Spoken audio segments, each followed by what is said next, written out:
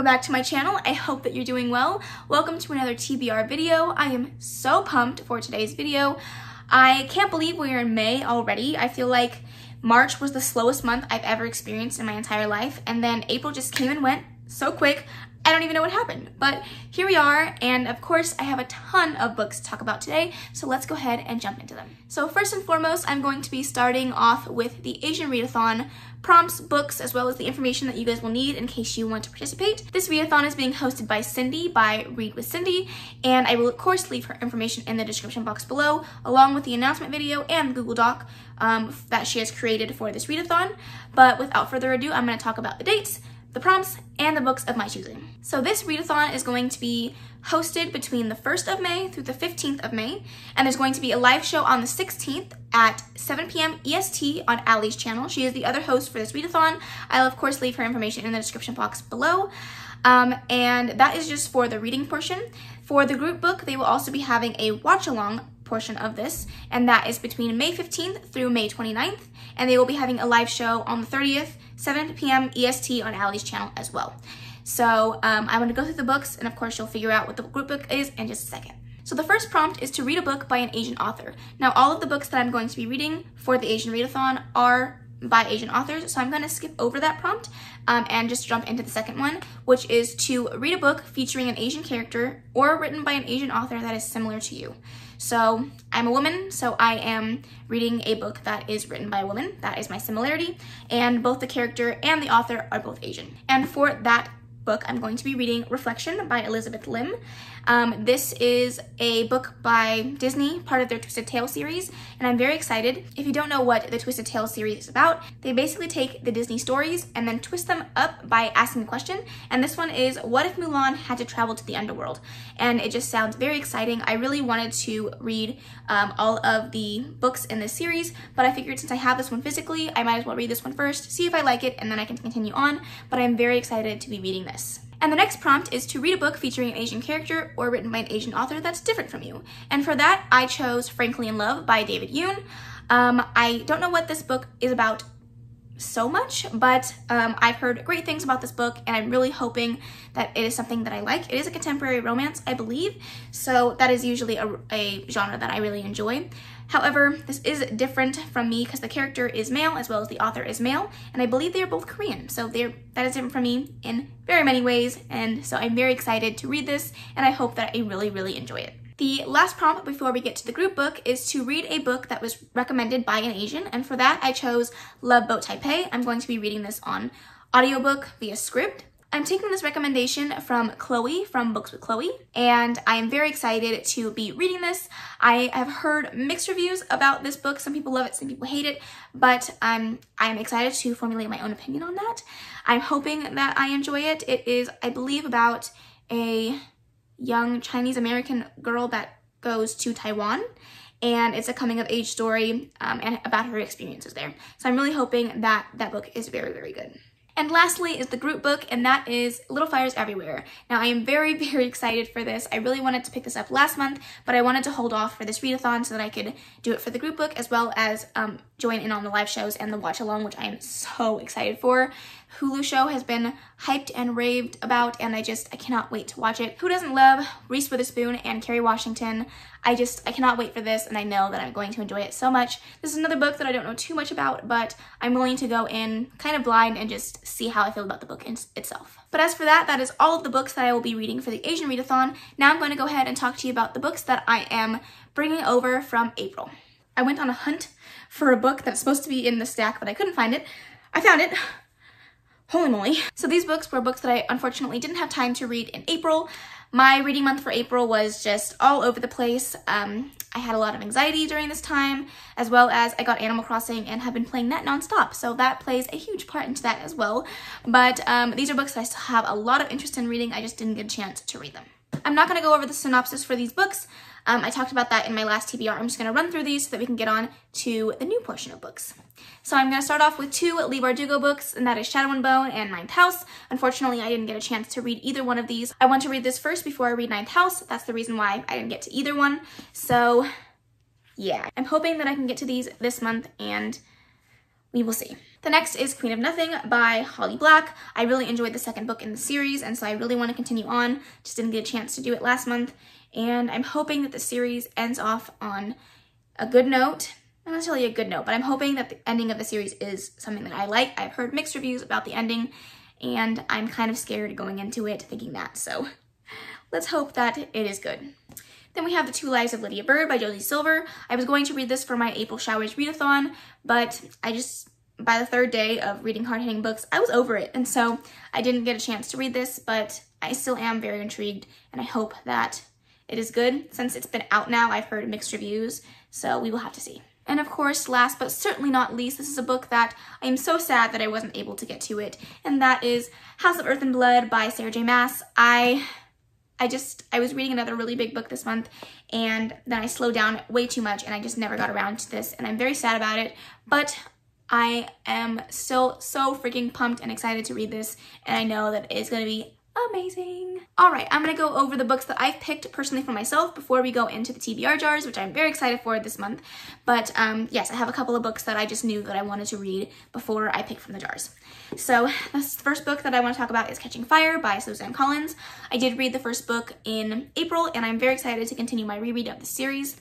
I was very honestly surprised that I enjoyed The Hunger Games as much as I did as a reread. I didn't think that I was going to enjoy it as much, but I did, and I'm really enjoying the series so far, and I want to continue, as well as I'm rewatching the movies as I read them, so I'm very, very excited to continue with this. Next is Betrayed by PC Cast and Kristen Cast. I read the first book in the series, and I want to continue on with the series. This is a paranormal vampire romance. It's very, very old. YA. I think the first book was published in 2006. This one was published in 2007. So these are very old, and it definitely shows. It was kind of a tough book to read and get through the first one, but overall I still enjoyed it, and I want to continue on with the series, so I'm hoping that it gets better. And then I want to continue my reread of the Twilight series. I'm on Eclipse now. I'm not going to talk about this book too much. We all know what this series is about, but I am really enjoying my reread, so I want to hopefully continue these and finish them by June. So that's my goal. And my last pick, before we move on to the jars, is Beach Read by Emily Henry. This is a book about two characters that have writer's block. They are both writing two very different genres, and while they are on this summer vacation at these beach homes, they decide to switch genres, and there is a romance that ensues, and I'm very excited to read this. So the last book actually that I forgot that I will be reading this month is the second book in the Harry Potter series, Harry Potter and the Chamber of Secrets. I don't have it with me, so I can't tell you. I have a order of a box set of books, the Harry Potter books, coming in soon, so I will be reading the second book in the series, and I'm very excited. I really enjoyed the first, so that will also be read in May. Now we're going to be moving on to the TBR jars, and I am very excited for this. So we have a new TBR jar that I am very excited for. This one, of course, is my regular TBR jar that just has all my unread books, as well as my books on Kindle, audiobook, and script. And then this TBR jar that is brand new has a whole bunch of audiobooks that I found on Libby that are a bit out of my comfort zone. Books that I wouldn't necessarily choose for myself. Books that I think the synopsis sounds good, but it's not something that I would generally buy, spend money on. So I'm really hoping that this will help me grow my reading tastes, learn different things that I like in new genres. So I'm very excited for that. So for this month, I'm going to be picking 4 from this stack and 2 from here. So we will have to see. I'm going to, of course, start with this one first, and then we will do the other one at the end. Whoa! We have one trying to escape there. All right, let's see. The first pick we have here, oops, it's 2 of them. Let's see. Oh, Frostbite. Okay, so this is the second, third, fourth, I don't know, one of the books in the Vampire Academy series, and I have yet to read the first book. I actually have it here on my TBR card, which is, you can't see it, but it's right next to me. But I have yet to read this yet, so I'm actually excited that this is going back on my TBR. I was supposed to read it in April, didn't get around to it, wasn't planning on adding it for this TBR, but the jar has spoken. And I'm actually gonna put this back in here at the end, because obviously I haven't read that book yet. So I am excited. I just didn't think that I was gonna read this month, so. All right, my next pick, let's see, what did we get? Children of Virtue and Vengeance. Okay, so we'll be reading the first book in the series because I haven't picked that one up. We're getting a lot of sequels. And this is a book that I just hauled previously in my April book haul, and I'm so excited for this book. It is another chunky book, but I will not be afraid. I'm gonna do this. I don't know too much about this is about. I picked this up mostly because it has an African-American POV, and I really want to read more books that focus on that. So I'm very excited to be adding this to the TBR, and I'm really hoping that I enjoy it. All right, pick number 3. Let's see, what do we get? Me Before You. Okay, this is a book that I have on my Kindle. I read it already, so it would be a reread, but I don't remember if I read the ending. I'm not sure. I think I read half of it and then watched the movie. It wasn't during my time when I was reading, so I was just like, I'm over this. So I'm very excited to pick that back up. I do remember enjoying it thoroughly when I read it the first time, so hopefully I will continue to enjoy it. All right, and the last pick from this jar, we are going to read, let's see, what do we got? What do we got? Oh, okay. This was not a book that I was expecting to come out of here, but this is Orphan Island. It is a middle grade book. Ooh, sticker is coming off of this here. It is a middle grade book that I picked up at Costco a while back, and this has to do with an island of young kids, and I think it's every year, yes. Every year, a boat comes and brings a new child and takes the eldest child. And this book is set in the point of view of the eldest child that's going to be taken next. And so she is sad because she is having to come to terms with the fact that she's leaving the only home that she's ever known. But she's also getting this new young child to understand what this island's all about and why she loves it and why it's her home. So it's a coming of age story, and it sounds really interesting. But the last middle grade book that I read, I didn't enjoy as much. So I'm hoping that this turns the tides around and I really enjoy this book. All right, we are moving on to the very fun TBR jar. I'm going to be reading the synopsis for you guys off of Goodreads because I don't remember what any of these are about.